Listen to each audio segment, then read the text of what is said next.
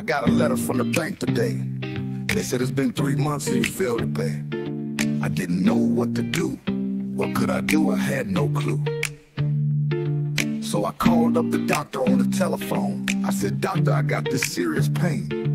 And the doctor said, "Oh no, there's an epidemic." I said, Doctor, I got a bad case." And the doctor said, "Let's get that erased. You take your promissory note, the red pill. You take the letter from the debt collector, saying this is from a debt collector. And you produce a letter saying impossible, simply impossible. Say that this is not a promissory note, this is a draft. Say that this is not a promissory note, this is a draft. Say that this is not a promissory note, this is a negotiable instrument."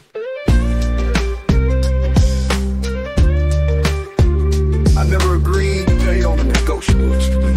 That instrument contains conditions, transferabilities, and assignments, and I'm authorized to negotiate those conditions. They will say you're crazy if we go into court.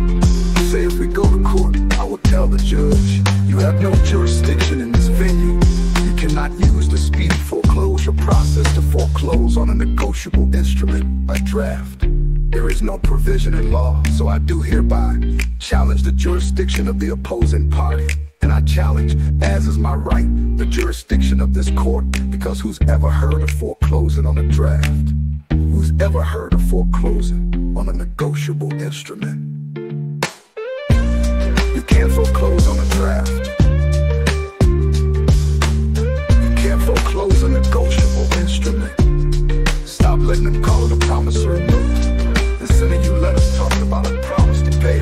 You send them back a letter saying, "I don't think so, no way. I got nothing to say, nothing to pay. I don't think so, no way. I got nothing to say, nothing to pay. I don't think so, no way. I'm gonna exercise your right, Mr. Creditor, to remain silent."